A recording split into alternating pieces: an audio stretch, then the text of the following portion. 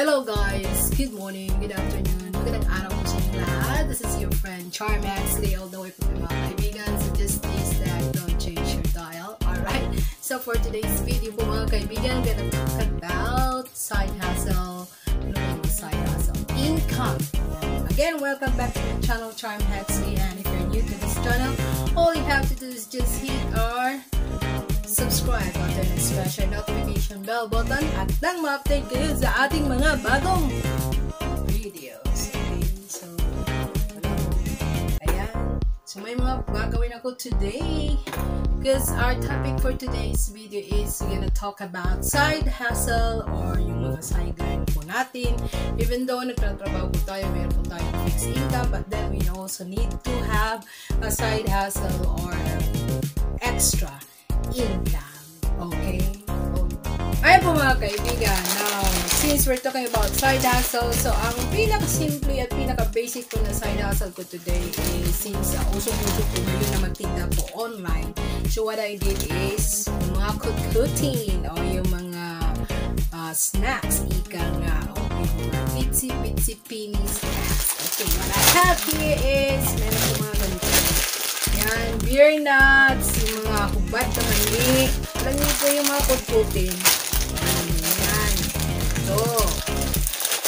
Nire-repack ko po ito mga kaibigan. Ito naman is yung mga chocolates. Yan, chocolates yan. Ang tawag nito, mga rock chocolates na bentang-benta po sa mga kids. At ito naman, yung mga milk chocolates. Marami pa pong ibang mga kaibigan. Actually, meron po tayong mga ganito. Ito yung mga putin po natin guys. Mga gummies, mga pakwan. Ayan. Ano pa ba? Marami tayong mga ganito. Ayan. So, binibenta ko po ito ng ganito. Depende po sa klase, no? So, if it's mga gummies, that would cost only 100 pesos.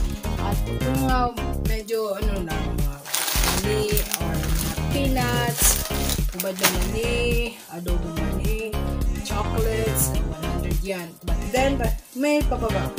75 pesos down to 45 pesos. Depende sa klase. But it's very affordable po mga kaibigan. But the good thing with this is, ayun po mga kaibigan, meron po tayong sweet or spicy sampalok and or the tamarind, and also we do have also the sweet corn. And this is actually very affordable po mga kaibigan. Abot kaya po ito ng ating mga customers po natin, yung mga target clients natin, mga target customers.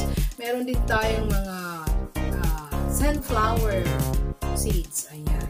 Ayan, so alam mo naman tayong mga Pinoy, mahilig tayo sa mga Kutkutin. Ayan, meron din tayong mango cubes. Ayan, so very affordable ito mga kaibigan. Ayan, mga gummies na strawberry. At marami pa pong iba po mga kaibigan. Kaya po tayo nagre-repack po sa mga beer nuts. Ganito. Ayan, nagre-repack po sila. At itong mga chocolates. Marami pa po. Okay? So, we also have different kinds of Kutkutin po mga kaibigan that we actually create an income. Okay? All you have to do, less hassle man lang kasi all you have to do, just have to take photos on it, then you have to post on it sa saan? Sa online po natin. Sa at daw po mga kaibigan ay gagawa po tayo ng mga Kutkutin. Okay, magre-repack po tayo ng mga Kutkutin. And of course, number one po mga kaibigan, meron po tayong mga ganitong container. Okay, itong mga 8 bottle. 8 na tawag na dito eh. 8 bottle or 8 bottle. Okay, so ito po ang paglalagay po natin. Once na malagay na natin yung product po dito, don't worry kasi once na matwist mo na to fully is nakalock na po yan. Hindi na mabubuksan. So, fully sealed po yung ating product. Okay! So, trabaho na po tayo. Meron po akong lagayan. Ito, lalagay. At ito, mga ganito. Ayan. Yung scooper po natin, meron tayong scooper. Ito natin lalagay yung mga ilalagay dapat ng product at isalin po natin dito. And of course, after that, lalagyan po natin ng stickers. Ayan. at lalagyan natin ng tag o magkano ang gusto nyo ilalagay, diba?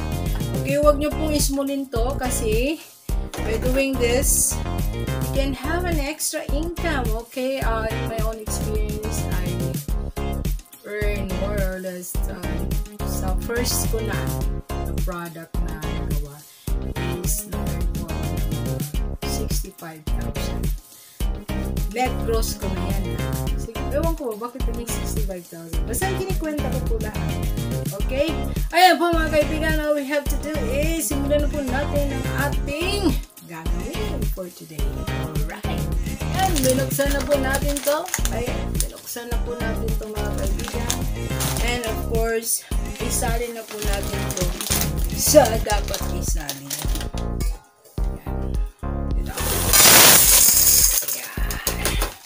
Ayan, okay, diba? Lang yan. Ito muna yung i-repack po natin mga kaibigan, ang wrap chocolate. Chocolate ito mga kaibigan. Sapat. Naku, hindi yung mga kids dito ba? Masarap.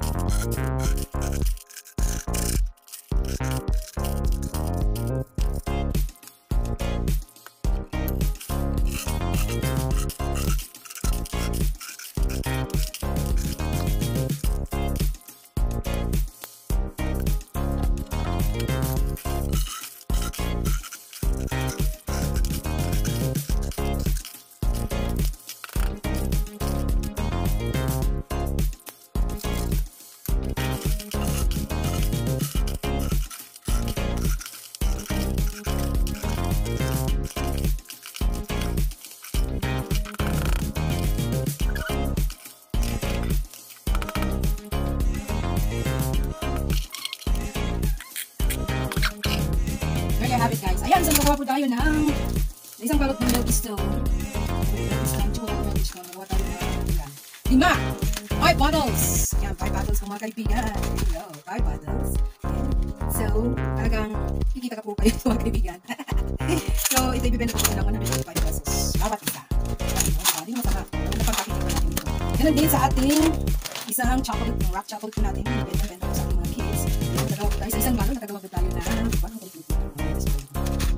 tayo ng 5 bottles. So, sa isang balot, nagawa ka ng 5 bottles. So, ayan. Sakto lang yung kita natin. Yung chocolate. Posting lang tayo. And then, going mo ito sa isang balot ng chocolates. I won't reveal the price, but then, kita ko pa kung, syempre, negosyo ka lang kumita ka. Hindi po dito visit ka. So, pag ganoon, sa isang balot, ikita ko kayo ng half price. Half price. Kita ko kayo na okay. Basta, so, right now is, nire-repack ko tayo ng beer nuts. Beer nuts. Dalawang beer nuts na kanin. Dalawa po yan. price for this one, it's very affordable. You can actually afford to buy this. Okay, all you have to do is just to have some, take some effort na magre-repack po mga kaibigan. Kailangan lang natin i-repack kami. Kung saan niya po sa mag-repack kasi kami dati po, mag-repack kami. Meron po kami sa store. Kung nanay ko may mag-repack. There you go! Yun. I-repack ko yan eh. Ayan, dadami. Tawag nito is very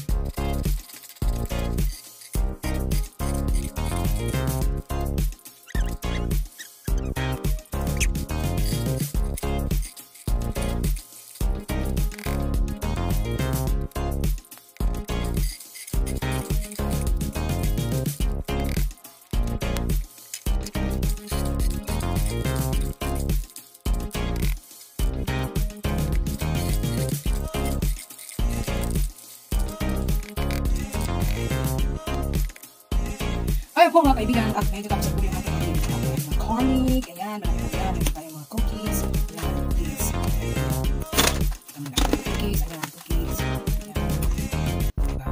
tapos natin siya nag-repack po mga kaibigan, banalik, tapos ayan, hindi natin, there you go.